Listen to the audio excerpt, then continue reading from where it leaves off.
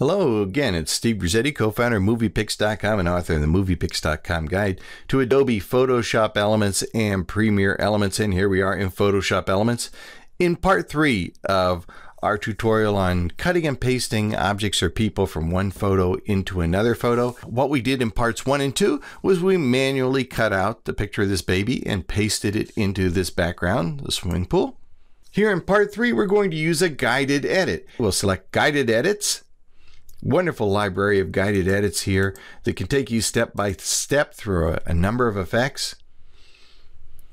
Go to the Photo Merge category, and what we're looking at is Photo Merge Compose, which, as you can see, indicated here is for exactly cutting someone from one picture, putting them into another. So we'll select that, and it says, which picture do you want to cut from? Well, we want the baby, so we'll drag the baby up here from the photo bin right onto.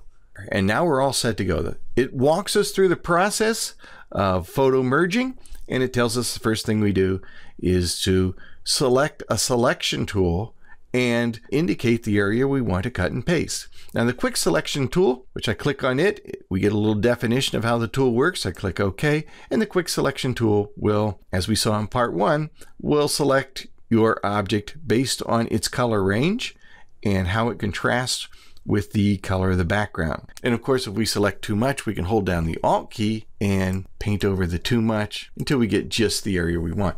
And as you'll see, once again, we're going to be using a layer mask. So if we make a mistake or we select too much or too little, we can always refine it even after we cut and paste from one picture to another. Now, once again, we have our issue with these curls up here. Also going to select over here on the right, the Advanced Edge Refinement button. And when I click that, I can click simply Refine Edge, and we get our Refine Edge tool, which we used in our other exercise. I'm going to zoom in by using Control plus or Command plus. We'll get up here to these baby curls, and now we're going to select our Edge Detection tool, and I'm just going to sort of paint over those curls again. Paint over any area where the curls appear. There we go. Above the baby's head. Got lots of crazy curls sticking out here. Then you can see as I paint over there, they are selected. And it looks like it's done a pretty good job. And once we're satisfied with our selection, we just simply click OK. So there's our selection. Now we go down to the bottom right of the panel and click on the next button. And there it automatically cut the baby and pasted him into the swimming pool picture. Now this picture is masked. It's once again, we didn't cut the baby. It's masked. The entire background here of him sitting on the stairway is still there. So we can add and subtract any elements we want. But in the meantime, we're just going to position the baby. And by dragging on corner handles, we can make him larger or smaller. Let's put him right here. And now you can see we have these little tools here for doing some touch up. If there are things I want to hide, like for instance, under the baby's left arm here, we have a little bit of extra selection. I can just paint right over it. It's actually, we're painting on the layer mask. Over here on his arm, also on his right, our left, we're going to paint right over there. If I painted too much, I can select Reveal and Unpaint or remove some of the mask until I get the picture exactly how I want it to appear. We're looking pretty good. Those curls look pretty good and natural. He's kind of naturally into the picture. And I'm going to click the next button. And when I select that, look what we've got. Color matching, just as we did manually when we used the levels to bring up the blue level just a little bit so that he matches the background. This has an auto match color tone button.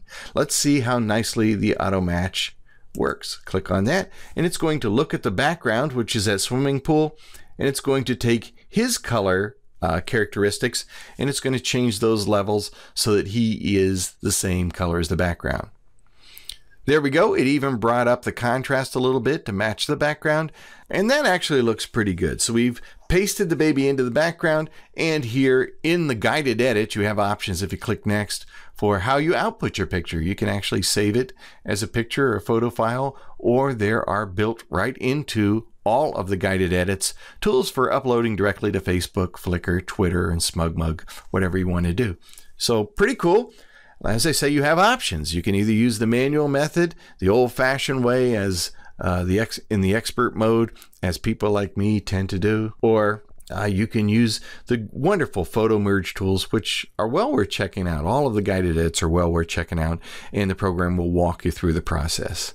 Anyway, if you want to know more about all these tools and how they work and what we did and why they did what they did, look at all the tutorials we have at moviepix.com. And if you want to know everything about everything in the program, the moviepix.com guide to Photoshop Elements and Premiere Elements. That's a wonderful 500-page bundled book.